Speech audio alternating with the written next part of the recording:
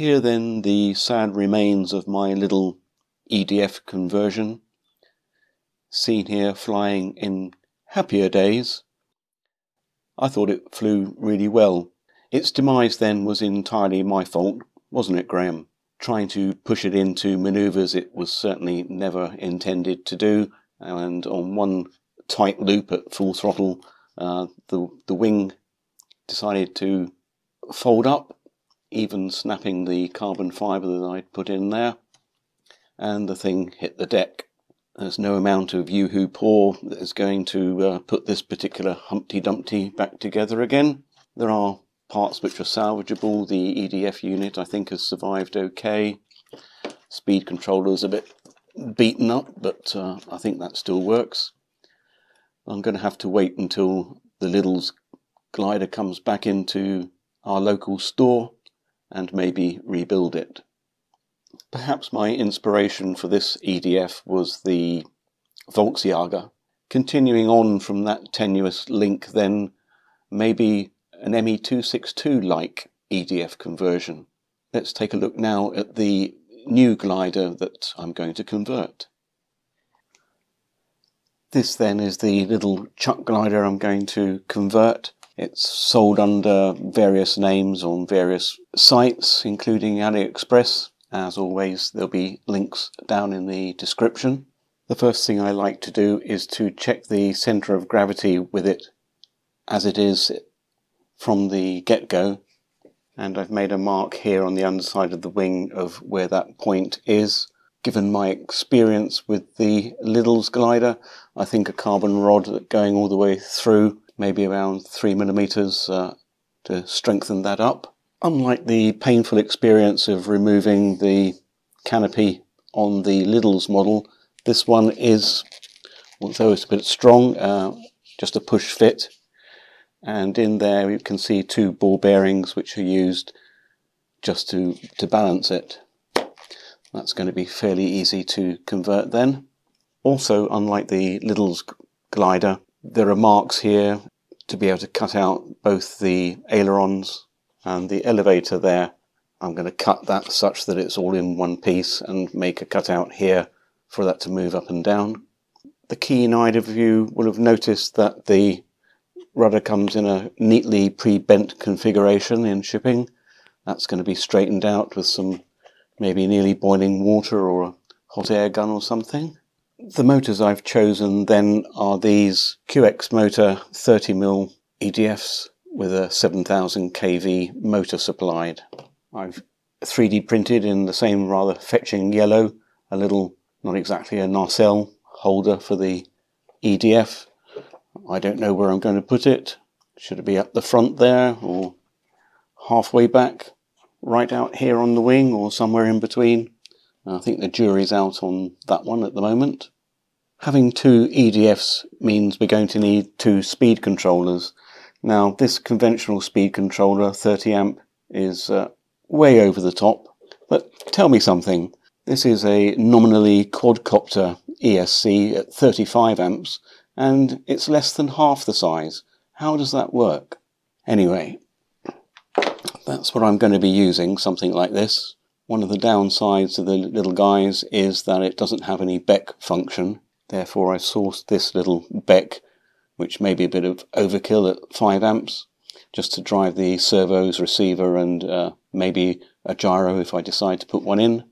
This one even has the little LED on there, so I could even have a green and red for port and starboard. It would be rather sweet.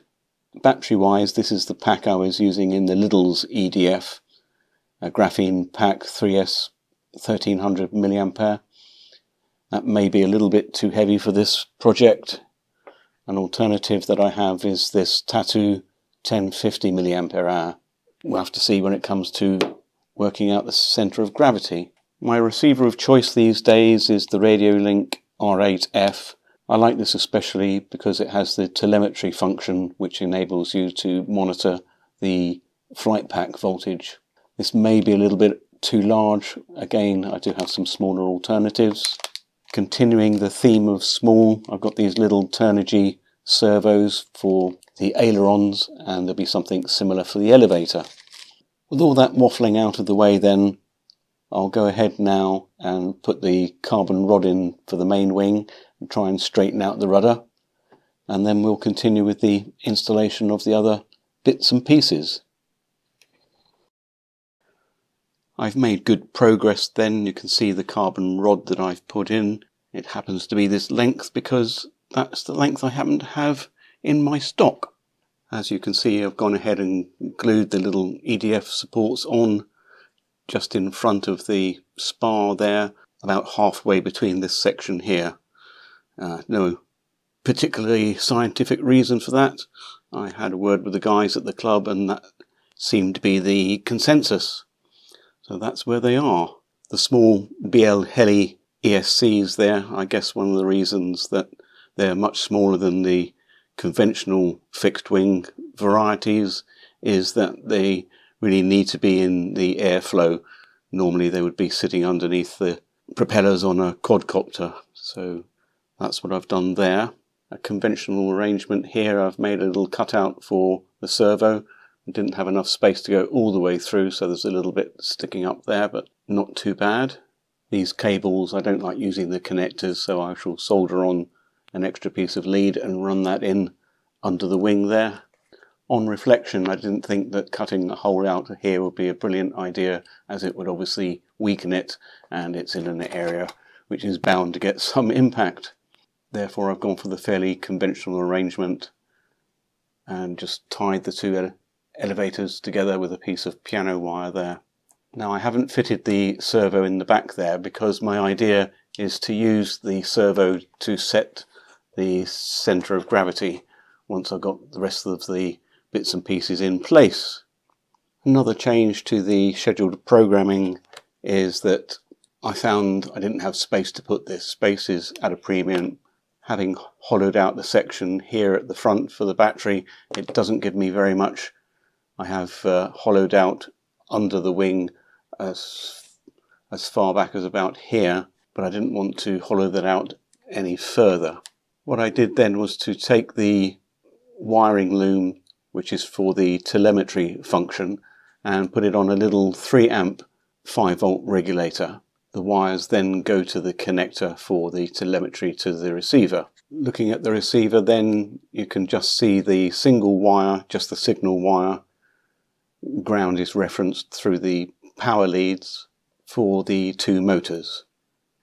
2 motors going to, I think, channel 3 and channel 4 I'm going to use.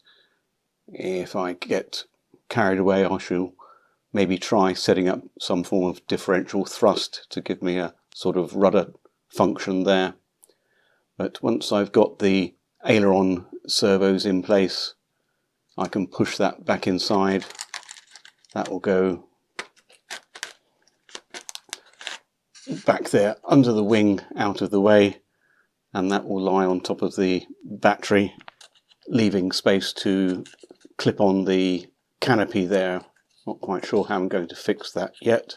Also, contrary to popular belief, I haven't lost my bearings, they're there. I'll get on now then and extend those aileron servo leads, get them inside, hook up the receiver, get that programmed into my transmitter. Once I'm happy with all that, I can work out where I'm going to balance the model. As I said right back at the beginning, the carbon rod is on the C of G, so it's quite easy for me to use that as a reference point. Probably for the first flight at least, I will make it a slightly forward C of G, hopefully to control things rather better. I'll get on with that then, and we will reconvene later. Here we are then, ready for the Orf, and I think she looks rather splendid. Well, she looks rather splendid now before the maiden flight. What she'll look like afterwards is anybody's guess. Under the hood then we have the 3-cell 1050 mAh battery. Connect that up now. Our transmitter is on. That should be quite secure. It's held in by a peg at the front and some Velcro and even a magnet at the back there. We'll see if it actually stays in place. You can see my rather fetching navigation lights. Probably won't be able to see those in the daylight. I've routed the antenna out there, one to this side and one on this side at 90 degrees. A silly amount of throw on the control surfaces, but I do have rates set up on those. Last but not least, throttle active. Battery hasn't been charged yet, but it seems to be giving a reasonable amount of oomph. I will check the all-up weight and then we shall go fly. See you at the field.